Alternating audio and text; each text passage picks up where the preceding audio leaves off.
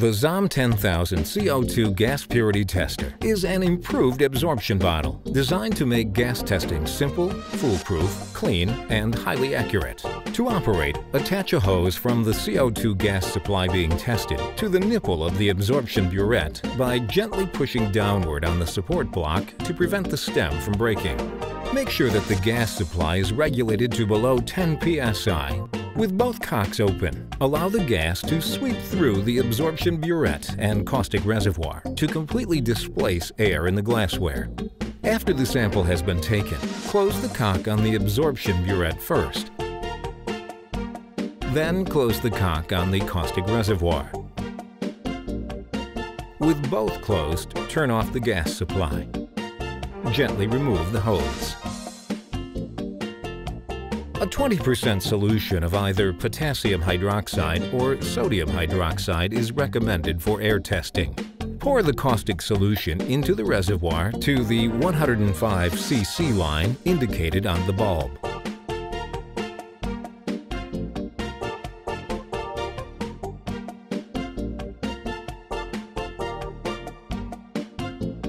Open the cock on the caustic reservoir and allow the solution to flow down into the absorption burette.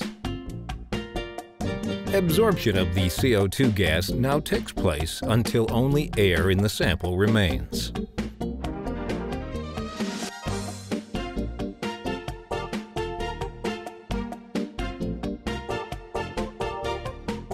Tilt the purity tester slightly, moving around the small bubble, thereby ensuring complete absorption of the gas.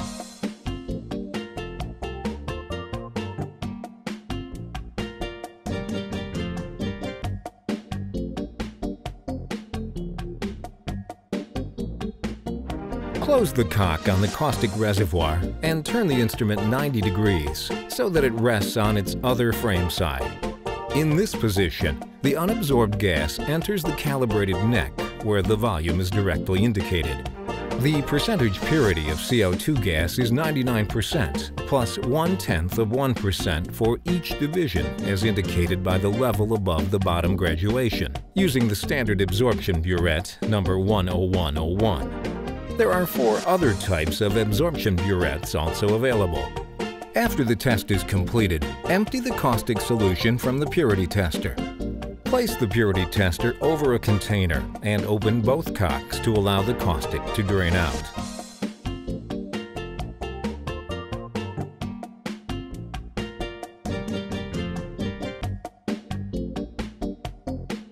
Rinse out all traces of caustic with warm water.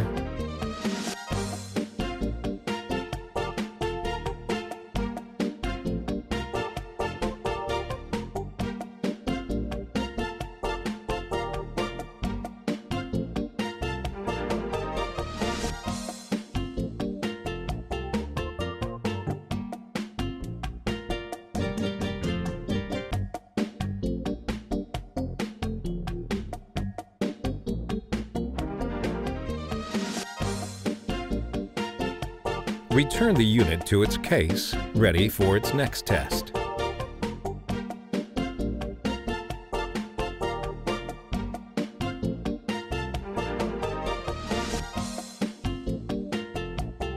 Please like and subscribe to our channel for more videos on our Zahm and Nagel product lines. And be sure to visit zahmnagel.com for more information.